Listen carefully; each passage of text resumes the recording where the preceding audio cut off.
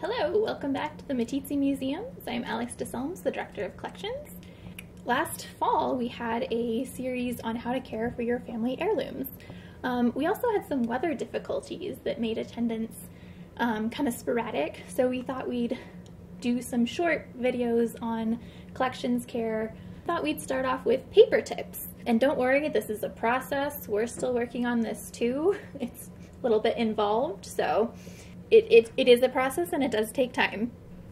So something you'll want to keep in mind is all surface areas should be supported and like-sized paper and weight should be stored the same. So don't store something really heavy on top of something that's smaller and lighter.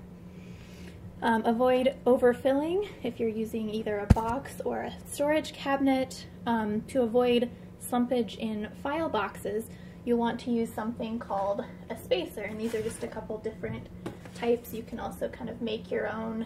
It just helps keep the extra room in the box spaced so that the files don't slump and distort and all that not fun stuff. We also recommend removing damaging objects such as rubber bands, staples, paper clips, and there are special plastic archival safe paper clips, and those are an option if you do need to keep things separated together and don't want to separate them out into different files and folders.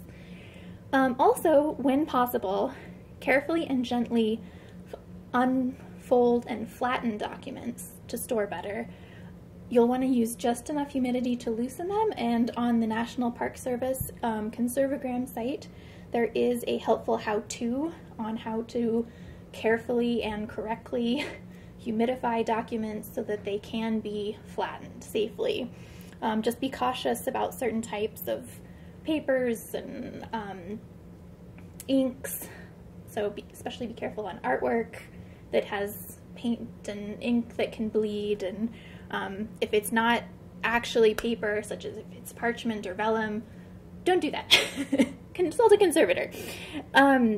We also recommend acid-free, chemically inert folders and boxes. Here's an example of a flip-top document box. And for just regular storage, avoid warm and humid storage conditions and areas with large fluctuations. This can be a garage or an attic.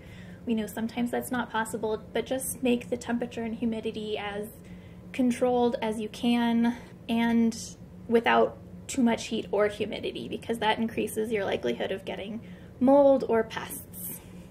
So if you have oversized paper products, such as particularly maps, if possible, it's best to store them in flat files, or you can also get really long flat boxes. But for us, this is more convenient just because we are going to have a lot of paper and photos that need to be stored like this.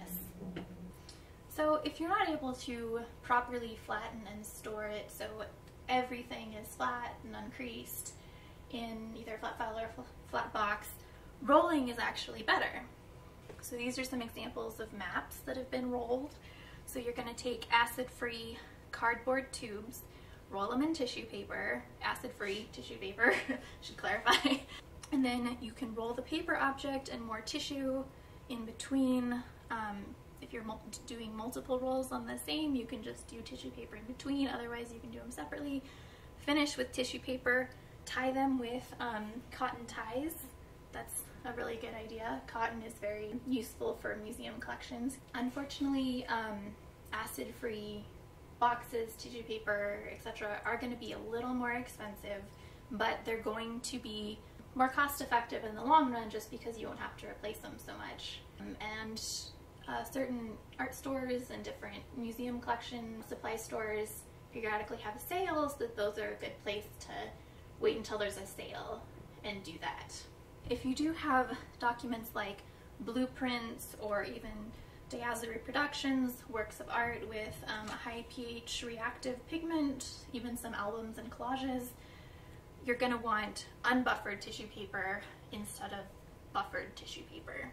Buffered tissue has added calcium carbonate as a buffering agent so that it neutralizes acids and absorbs them and thus extends the life of paper.